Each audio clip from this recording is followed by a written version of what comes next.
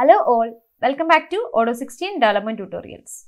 Today in this video, let us discuss about difference between search and browse in Odoo 16.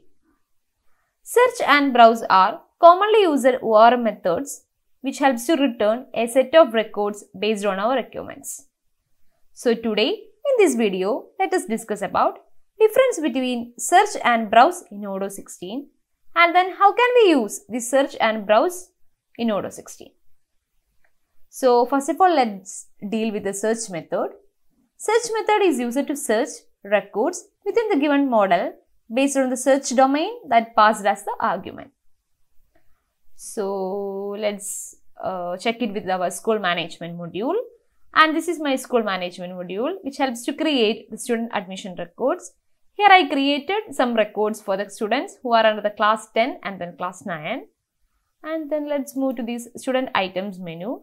Try to create a new record. Here a field for choose the class, division, admission date and then another many-to-many field student. So using the search method, let's try to return a set of records who are under the class 10 or whatever the class that we are choosing at here. So let's check how can we return the set of student records who are under the class 10 using the search method for this field student. So for that, let's go to our PyCharm. Here in the school management module, under the school items.py, I already defined the model school.items and then the field student ID, which is a many-to-many field of model school.student. So let's try to add a API on change mechanism for the field class ID. That we need to return the student records for the change of the field class ID. So just defined the API on change for the field class ID and then define change class. And first of all, I am just defining a variable as student and then searching all student records to this field. So self.env school.student.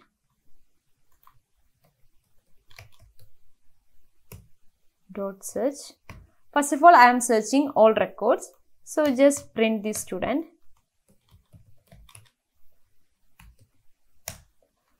And then run the PyCharm. Go to the UI. Open the record. Choose the 10 once more. And while checking the PyCharm, here we can see the student print is print out, which returns all the records that under the model school.student. Because I didn't apply any domain, so that's why it shows all records that created under the school.student. And then now we can apply the domain that we needed. And our domain condition is that class ID is equal to self.class ID. So I just define class ID equal to self.class ID. And then I'm just assigning the self.student ID equal to student. Then let's run the PyCharm once more. Go to the UI.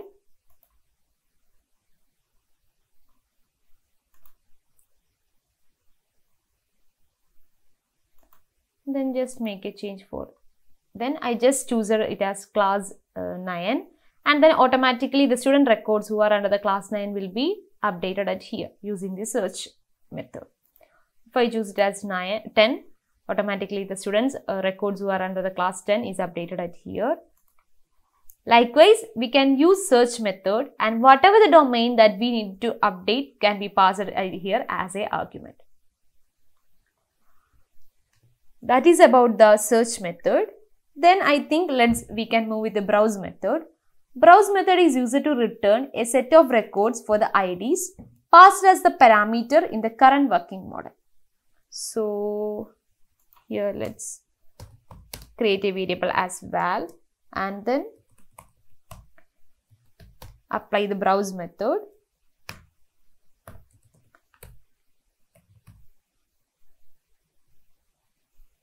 Let's return the records from the school.student model itself. And then let's use the method .browse. and here we need to apply the ID, the which ID that we needed. Currently I am just using it as self.dot class ID, and then let's print this val. So based on the class ID that we are applied on that particular field, automatically the val is print. Let's check.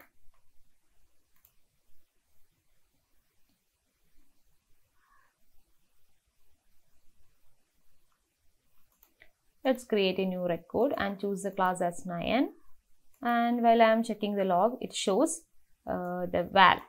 Val is printed here, which returns the school.student of 2. Likewise, using this browse method, we can return a set of records based on the IDs that we have passed here as an argument. That is the idea about search and browse methods in Odoo 16. I hope you got the idea about search and browse methods in Odoo 16. Thank you for watching the video.